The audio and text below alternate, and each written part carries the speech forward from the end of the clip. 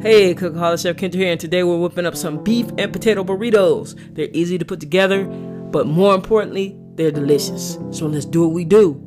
Let's make it happen. We have ground beef, we have a Mexican cheese blend, we have some potatoes, we have some vegetable oil, we have some flour tortillas, taco sauce, black olives that are sliced, we have Worcestershire sauce, we have a lime, we have a serrano pepper, we have onion powder, garlic powder, black pepper, salt, and paprika.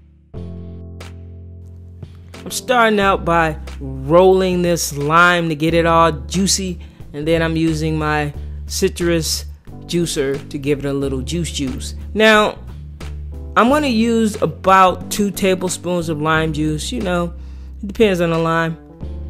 Now, I'm just slicing up some serrano. You can use a jalapeno, but it's optional. You don't have to use any pepper at all. Now with these potatoes, I'm going to slice them.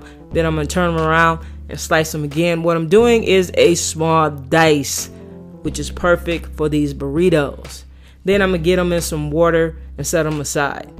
We're going to put them in the water so they won't change color on us and get that funky little pink thing going on.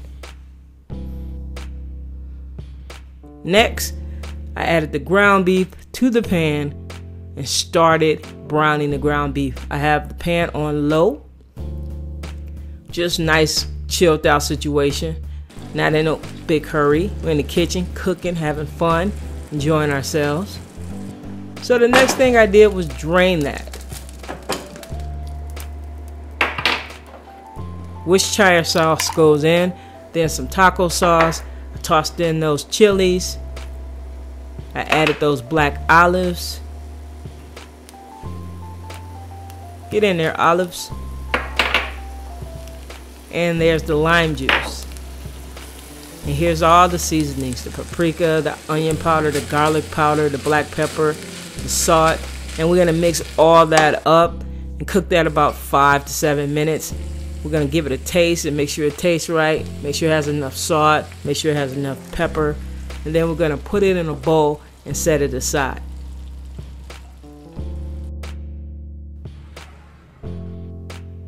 The next thing I did was get some oil back into the pan, about 1 inch of vegetable oil here, and I brought it up to 375 degrees. And then I fried the potatoes. I fried them in 2 batches. And just move them around and cook them. What we're looking for are them to become crispy and brown, that whole golden brown and delicious type deal. That's what we're looking for. And we removed them with a slotted spoon. Afterwards, I gave the potatoes a sprinkling of sea salt. Now we got the ground beef mixture in the bowl, and we're adding the potato mixture to the bowl, and we're going to give that a nice stir. We're almost there, guys. We warmed up some tortillas in the microwave, and we're going to wrap these things up. We're going to add some filling evenly between all of the tortillas, and the cheese evenly between all the tortillas. And we're going to wrap these guys up in aluminum foil, get them on a baking sheet, and bake them off for between 15 and 20 minutes. Also, when you wrap them up, you can just toss them in the freezer, and then when you're ready to use them, you can just toss them in the oven.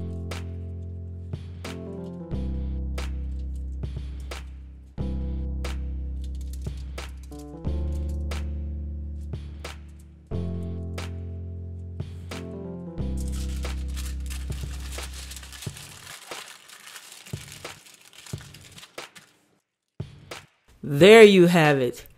Some delicious beef and potato burritos. Hope you enjoy these. You can find the recipe at chefkendra.weebly.com. You know I got you. So we got it out of the oven, and there it is. Look at that thing.